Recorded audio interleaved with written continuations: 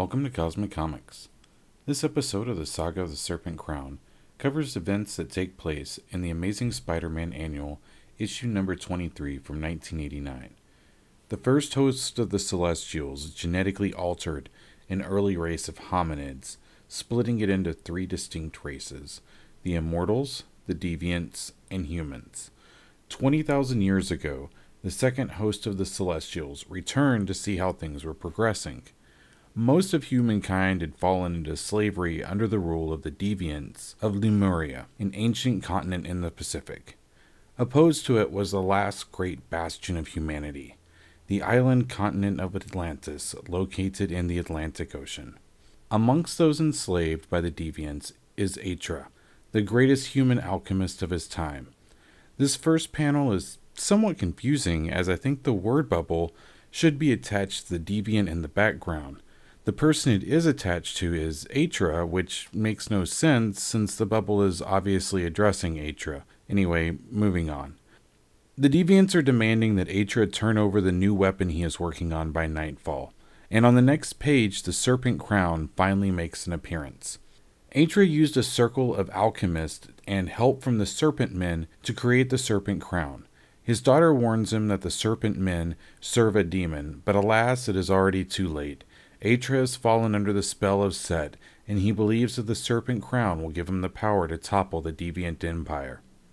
Meanwhile, the Deviants have launched a full-scale attack upon Atlantis. The Atlantean leaders are King Camus and his wife Zartra. These two decide that their people would rather die as free people than finish their lives as deviant slaves, and thus they order the serpent heads to be opened. The pressure that lava flows underneath Atlantis had to in part be controlled by a series of pipes and vents that culminated in serpent heads and designed as a last-ditch form of self-defense.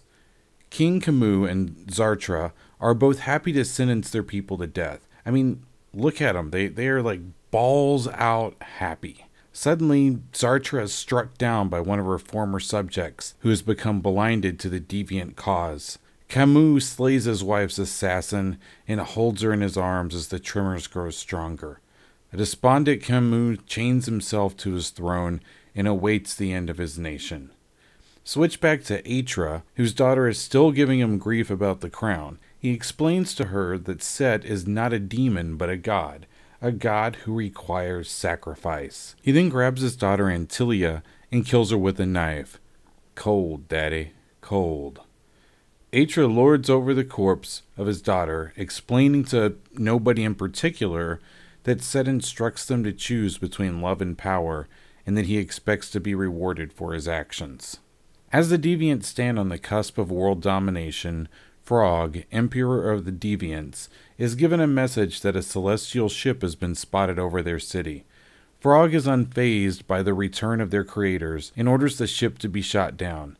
It's at this moment that Atra makes his move. He teleports into Frog's throne room and claims the beginning of a new age for humans on Earth. He shoots Frog with a mental blast from the crown, but it has no effect upon the Emperor. We then learn that it was part of Set's plan all along. Set is protecting Frog because he had used Atra to make the crown for Frog. Meanwhile, the Deviants' most powerful weapons are proving useless against the celestial ship. Atra and Frog end up in a literal tug-of-war over the Serpent Crown. In Atlantis, a king screams as his nation tumbles about him. This was the chaos found by the Celestials upon their return. The Celestials passed judgment, dropping a weapon that literally rocked the world and plunged the Earth of the Marvel 616 universe into a disaster known simply as the Great Cataclysm. The continents of Lemuria and Atlantis both sunk beneath the seas, killing most of the Deviants in earthquakes and floods. Due to the short notice, most of the Eternals didn't have time to save very many victims of the Cataclysm, with the exception of Icarus, who guided a large ark of people and animals to safety. Upon leaving, the second host of the Celestials left one of their own buried beneath mountains and sleeping as a punishment for his crimes against life. I'll come back to this in a later video. At the bottom of the Pacific Ocean, we see the remains of Atra and Frog, each still clutching the Serpent Crown. The remains were preserved by the Celestials as a warning of the price of hubris. The next episode looks at the introduction of the Cobra Crown, Thanks for watching. Feel free to hit any of the buttons below. I'm out.